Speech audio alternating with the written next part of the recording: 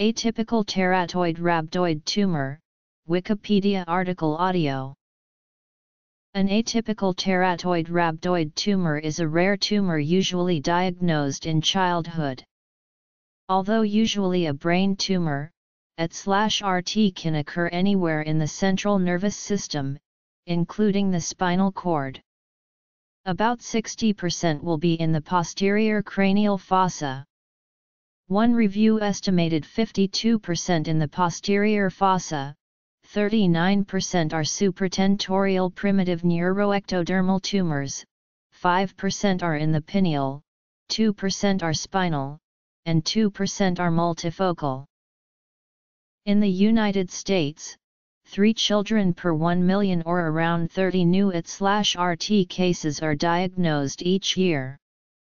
AT/RT represents around 3% of pediatric cancers of the CNS. Around 17% of all pediatric cancers involve the CNS, making these cancers the most common childhood solid tumor. The survival rate for CNS tumors is around 60%. Pediatric brain cancer is the second leading cause of childhood death, just after leukemia. Recent trends suggest that the rate of overall CNS tumor diagnosis is increasing by about 2.7% per year.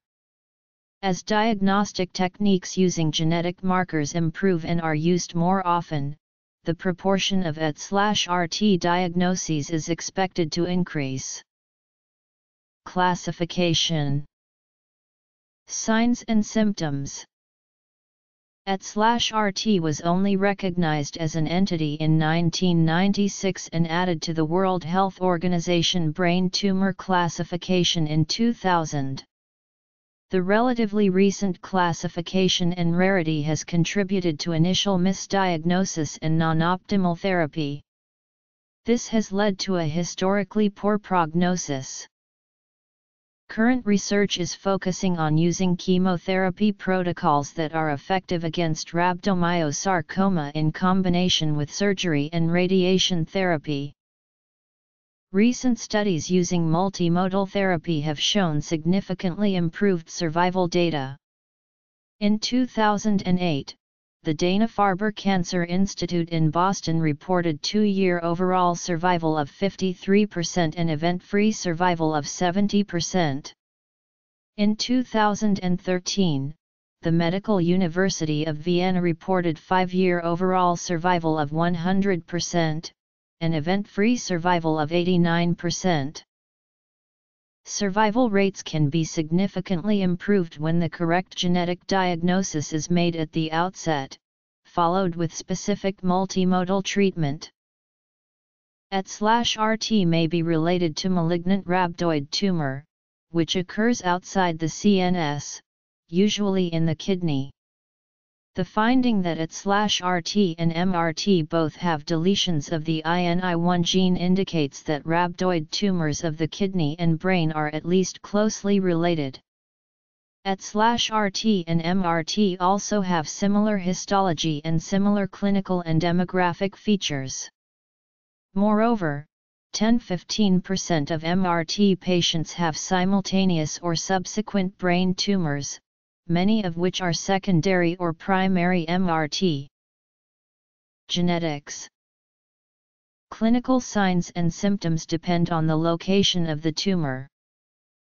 Since many of the tumors occur in the posterior fossa, they present like other posterior fossa tumors, often with headache, vomiting, lethargy, and ataxia.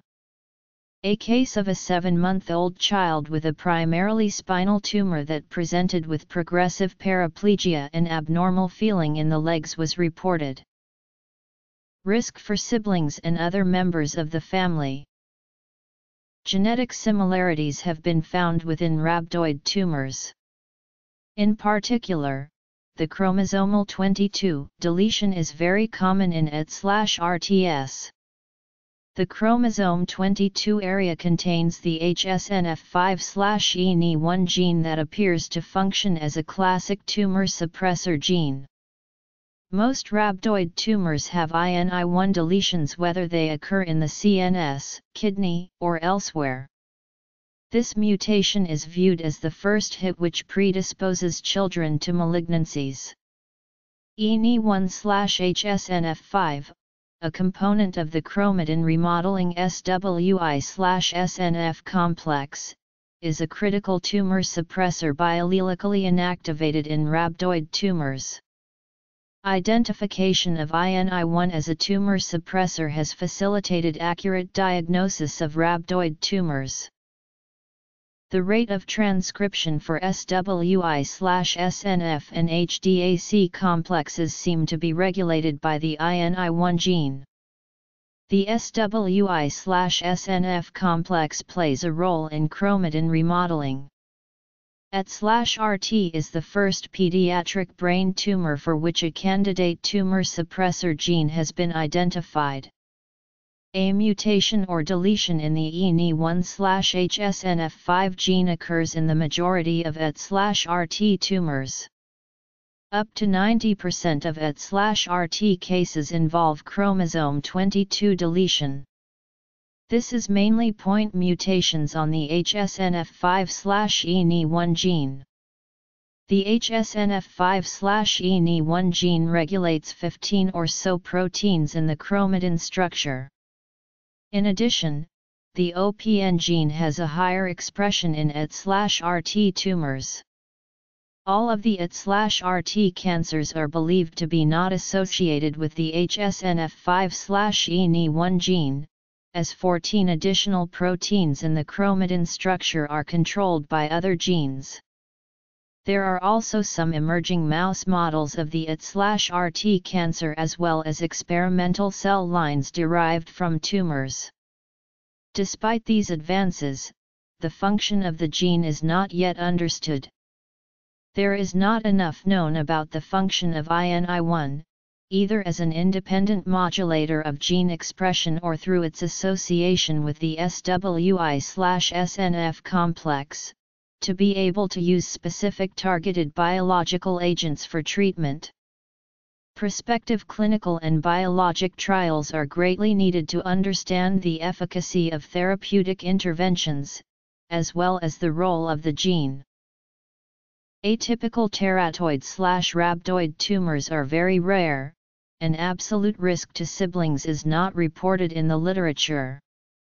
However, some reports exist of AT/RTS presenting in two members of the same family, or one family member with an AT/RT and another with a renal rhabdoid tumor or other CNS tumor.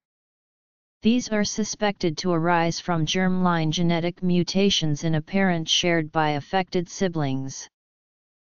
Pathology. AT/RT and rhabdoid tumors share the term rhabdoid because under a microscope, both tumors resemble rhabdomyosarcoma. Histology.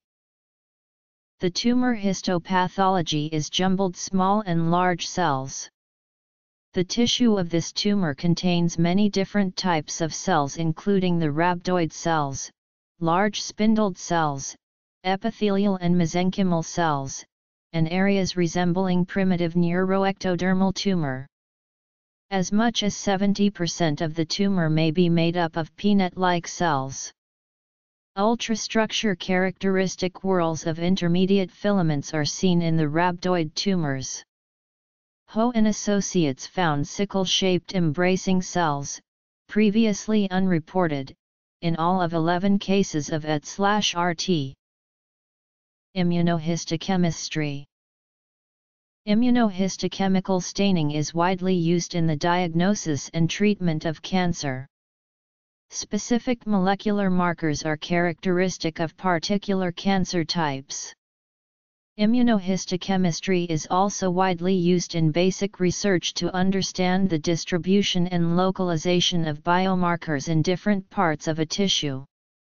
Proteins found in an teratoid/RTR.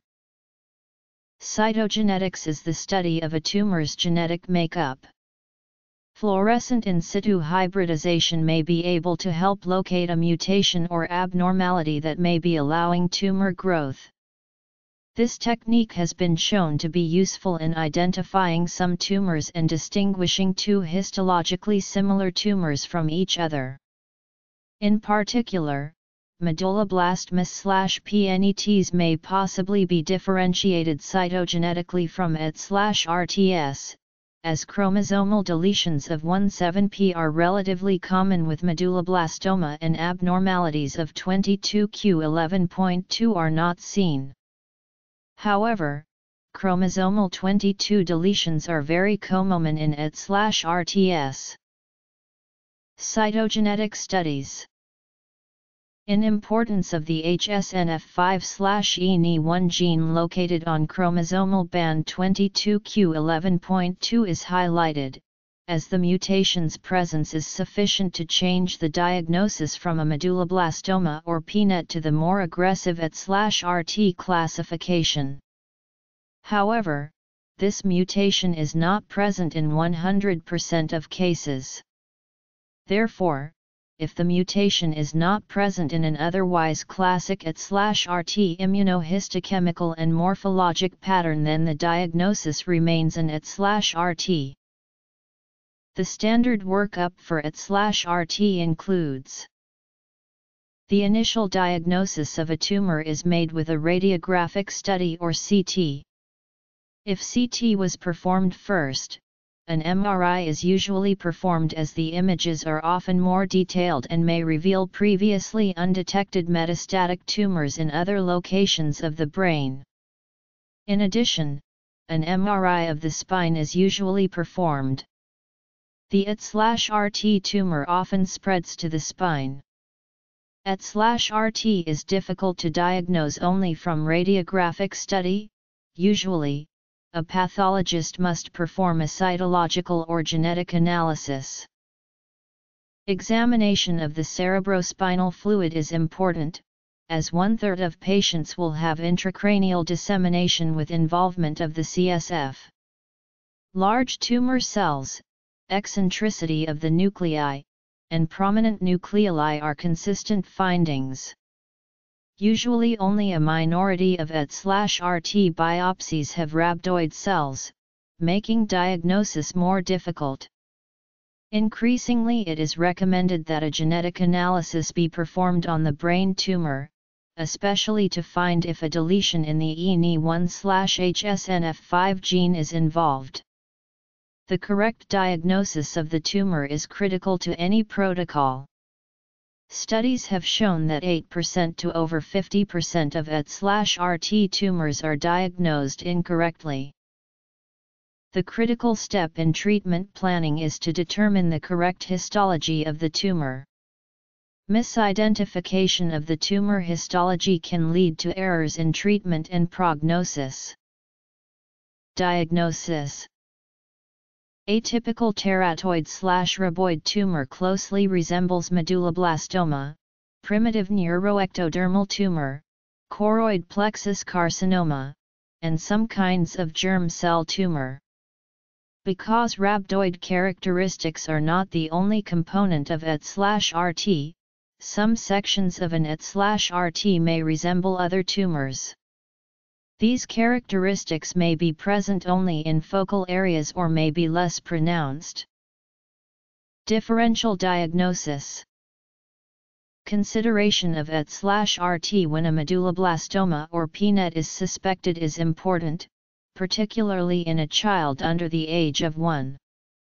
Cytogenetic studies can assist in differentiating MB/PNETs from ET/RTS.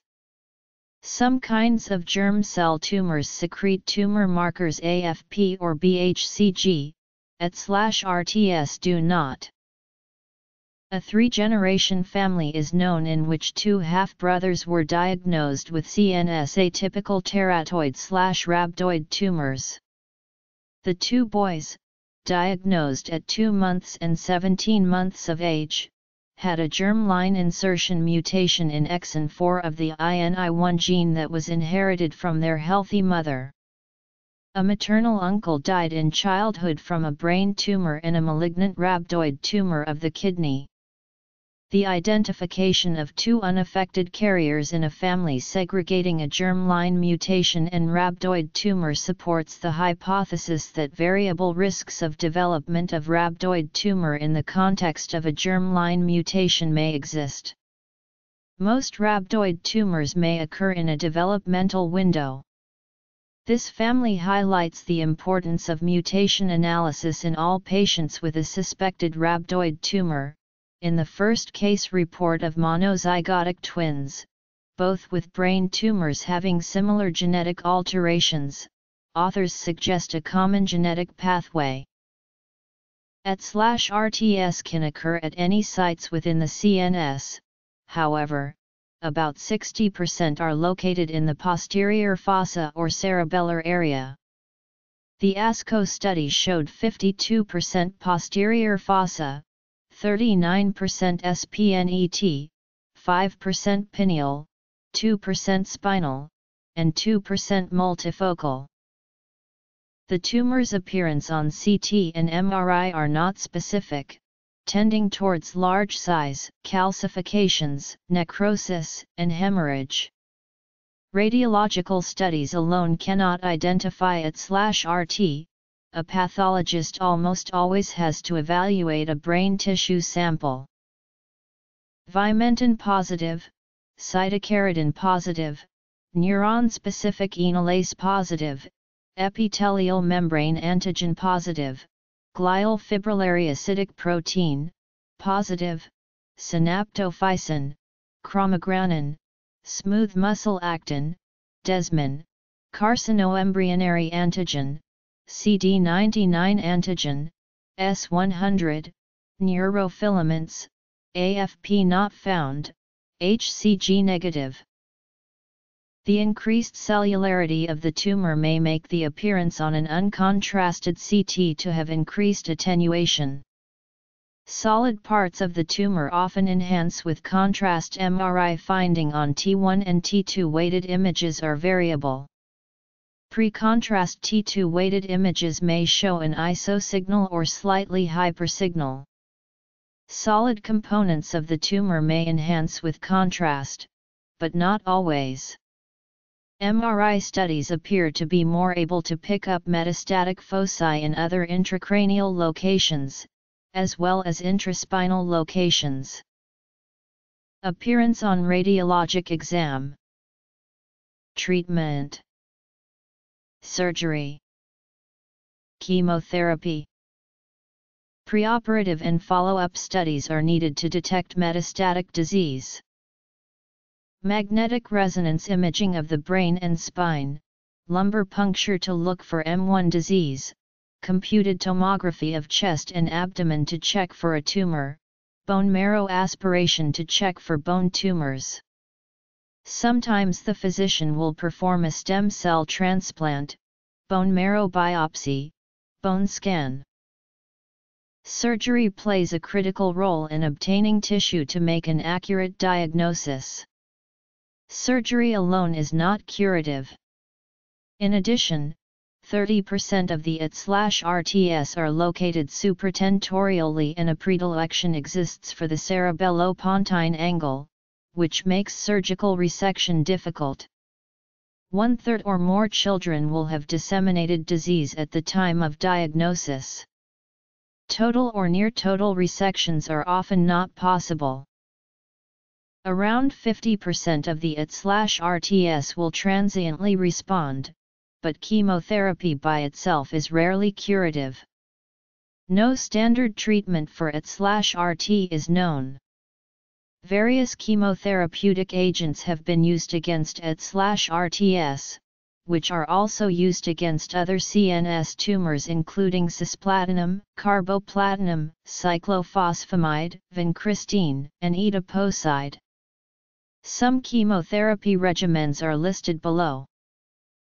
The traditional practice for childhood brain tumors has been to use chemotherapy and to defer radiation therapy until a child is older than 3 years. This strategy is based upon observations that children under 3 have significant long-term complications as a result of brain irradiation. However, the long-term outcomes of ET/RT are so poor that some protocols call for upfront radiation therapy, often in spite of young age. CCG clinical trial CCG 9921 was activated in 1993 and published its results in 2005. The proposed treatments did not have different outcomes and were not an improvement on prior treatments. Geyer published a review of chemotherapy on 299 infants with CNS tumors that evaluated response rate, event-free survival, and toxicity of 2 chemotherapeutic regimens for treatment of children younger than 36 months with malignant brain tumors. Patients were randomly assigned to one of 2 regimens of induction chemotherapy. Intensified induction chemotherapy resulted in a high response rate of malignant brain tumors in infants.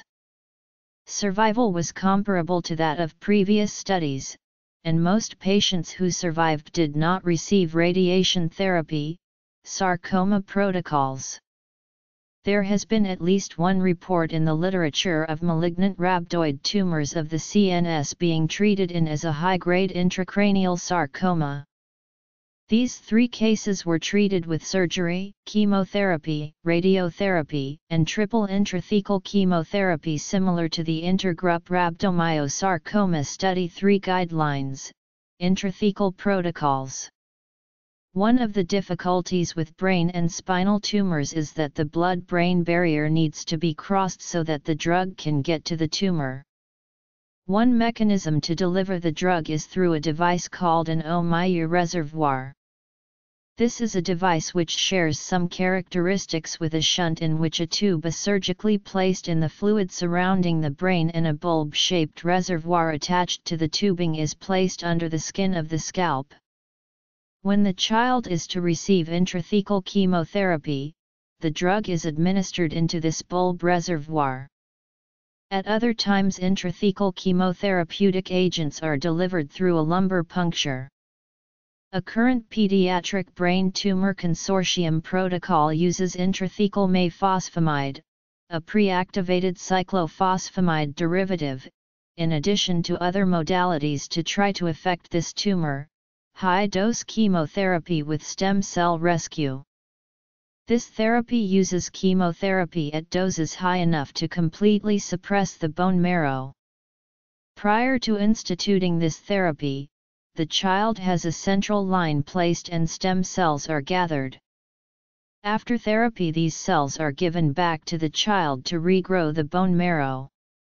Stem cell rescue or autologous bone marrow transplantation was initially thought to be of benefit to a wide group of patients, but has declined over the history of chemotherapy protocols. The dose and volume of radiation had not been standardized, but radiation does appear to improve survival. The use of radiation has been limited in children younger than 3 because of the risk of severe neurocognitive deficits. Protocols using conformal, local radiation in the young child are used to try to cure this tumor. External beam radiation uses several beams that intersect at the tumor location.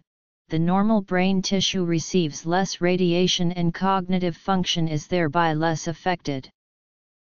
Proton beam radiation was only offered at Massachusetts General Hospital in Boston and at Loma Linda, California, as of 2002. Since 2003, 3 or 4 more proton therapy centers have opened in the United States. St. Jude Children's Research Hospital is in the process of building one at their Memphis, Tennessee, location. Some centers have since opened in Europe. Radiation therapy. This protocol is still in preclinical evaluation. Histone deacetylase inhibitors are a new class of anti-cancer agents targeted directly at chromatin remodeling.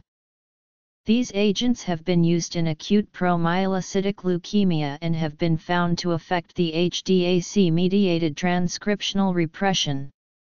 Understanding of the INI1 deficiency is insufficient to predict whether HDAC inhibitors will be effective against ET/RTS. Some laboratory results indicate it is effective against certain ET/RT cell lines. The prognosis for ET/RT has been very poor, although some indications exist that an ERCA-based therapy can produce long-term survival. 2-year survival is less than 20%, average survival postoperatively is 11 months, and doctors often recommend palliative care, especially with younger children because of the poor outcomes. Recently, a protocol used by a multi-center trial reported in the Journal of Clinical Oncology resulted in a 70% survival rate at 2-3 years, with most relapses occurring within months, leading to hope that a point exists beyond which patients can be considered cured. Patients with metastasis, larger tumors, tumors that could not be fully removed, or tumor recurrence, and who were younger than 36 months had the worst outcomes. Chromatin remodeling agents. Prognosis. Metastasis. A retrospective survey from 36 ET/RT cases at St. Jude Children's Hospital from 1984 to 2003 showed that the 2-year event-free survival for children under 3 was 11%, and the overall survival rate was 17%. For children aged 3 years or older, the EFS was 78% and the OS 89%.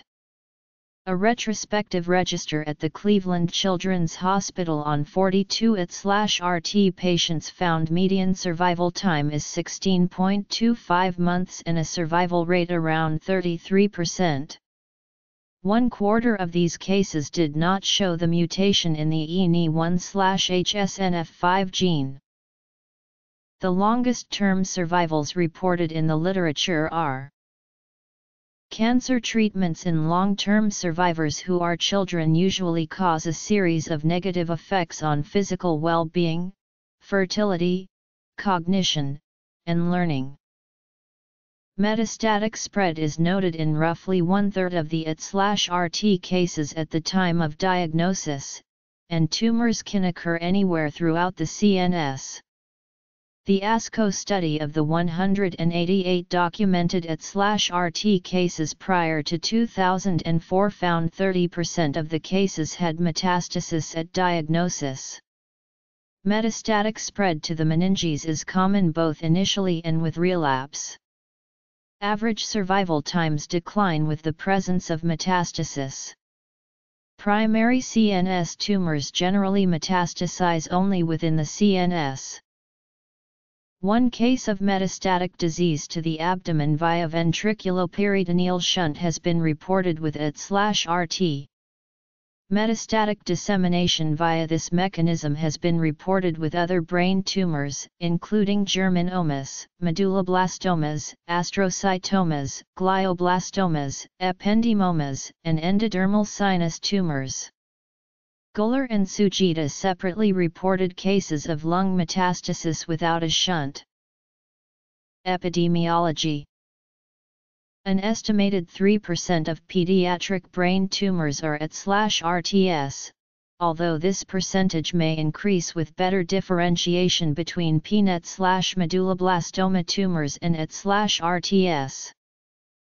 As with other CNS tumors, more males are affected than females. The ASCO study showed a 1.4:1 male to female ratio. Atypical teratoid/rhabdoid tumor was first described as a distinct entity in 1987. Before 1978, when rhabdoid tumor was described, ET/RT likely was misdiagnosed as medulloblastoma. In some early reports the tumor was known also as malignant rhabdoid tumor of the CNS. Between 1978 and 1987, ET/RT was usually misdiagnosed as rhabdoid tumor. However, both AT/RT and non-CNS MRT have a worse prognosis than medulloblastoma and are resistant to the standard treatment protocols for medulloblastoma.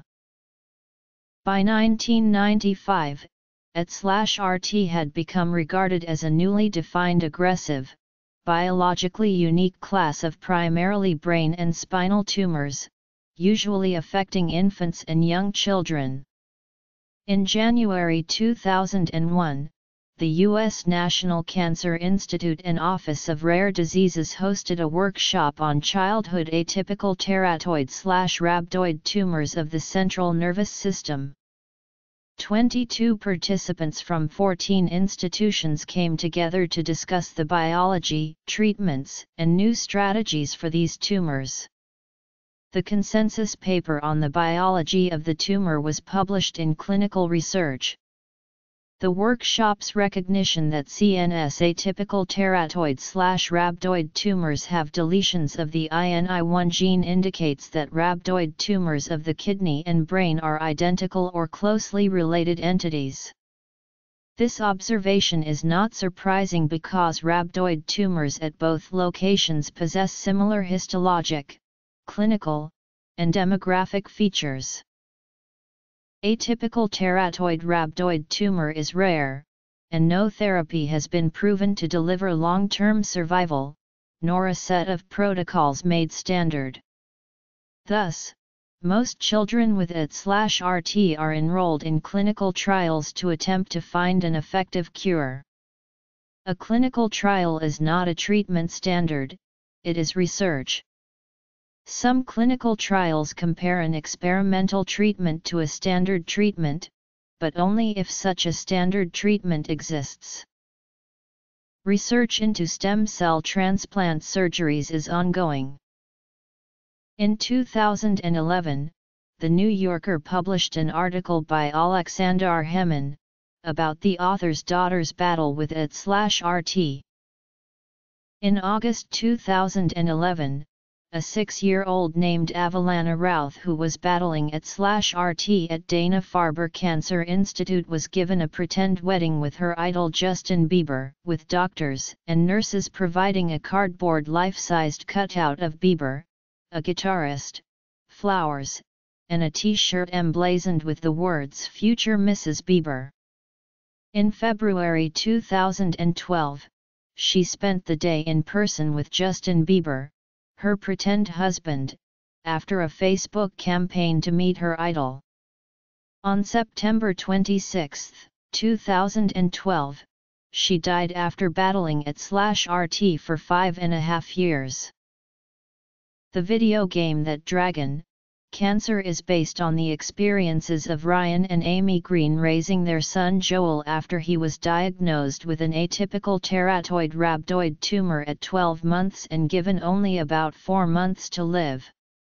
Joel continued to survive for 4 more years after suffering from 7 additional tumors and eventually succumbing to cancer on March 13, 2014. Ryan Green wanted to provide the experiences of raising Joel in the form of a video game to help the player to understand the difficulties and realities with which they had to deal during this time. After Joel's death, the game was reworked to instead act as a tribute to Ryan and Amy's 5 short years with their 3rd child. The Green family's experiences are also documented in the film Thank You for Playing. History. Research directions. Cultural references. Hilden and Associates reported a child who was still free from disease at 46 months from diagnosis. Olson and Associates reported a child who was disease-free at 5 years from diagnosis based on the IRS-3 protocol. In 2003, Hirth reported a patient who had been disease-free over 6 years. Zimmerman in 2005 reported 50 to 72-month survival rates on 4 patients using an IRS-3-based protocol. 2 of these long-term survivors had been treated after an AT/RT recurrence.